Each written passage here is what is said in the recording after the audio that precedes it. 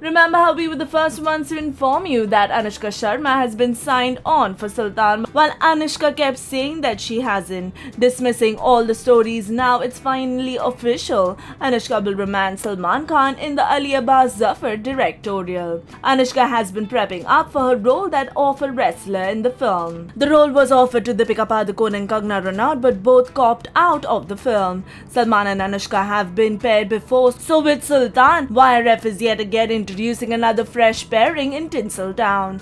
Anushka took to Twitter to make the grand announcement. She shared a picture with Salman, and we have to agree that the duo look crackling together. There were reports that Sultan will have two heroines, one A-lister and other a newcomer. While Anushka will definitely play the lead role alongside Salman, we wonder who will play the parallel lead. As for now, Anushka, we're happy for you. Check this out and tell us what you think about this, and don't forget to subscribe.